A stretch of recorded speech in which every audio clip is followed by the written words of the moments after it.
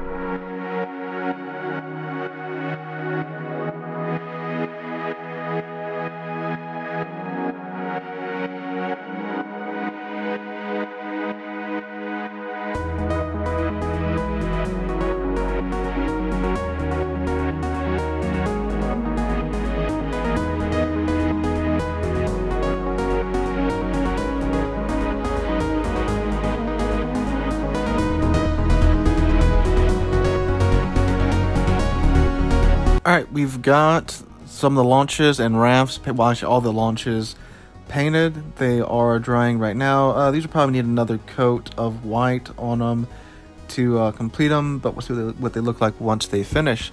I have installed the superstructure for the boat deck and the mounts for the secondary guns on the rear part of the ship.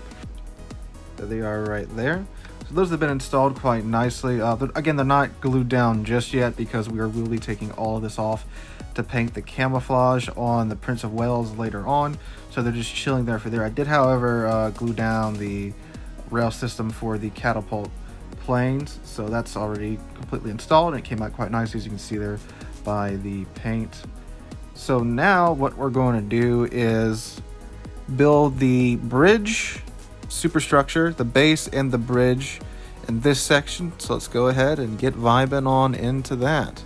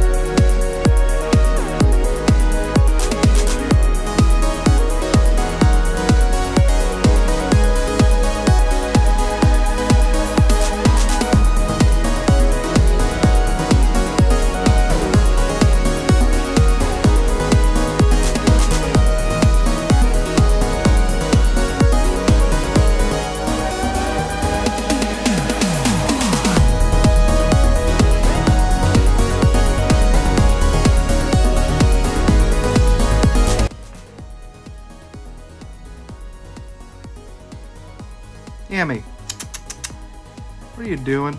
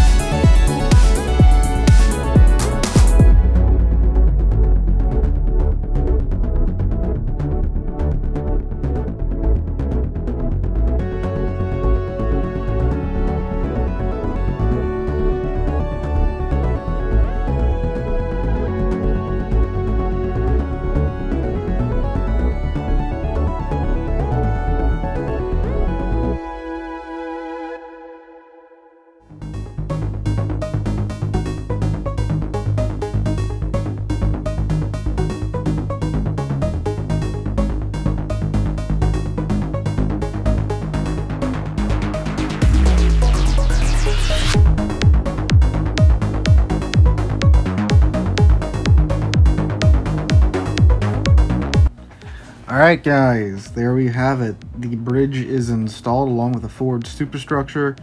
Still got one or two things to add on there, like a couple of ladders and life rafts and such, but we're going to wait until we get this bridge painted, and then we will go ahead and attach those on afterwards. So next week, if all goes well, we may actually be painting the superstructure by thin.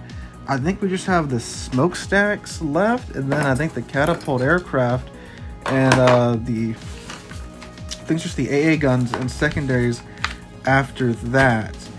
It is. I'm just looking forward to hearing the instruction manual. So yeah, like if all goes well next week, we will be painting. So that leaves me with this question to you guys. What camo should I paint on the Prince of Wales here?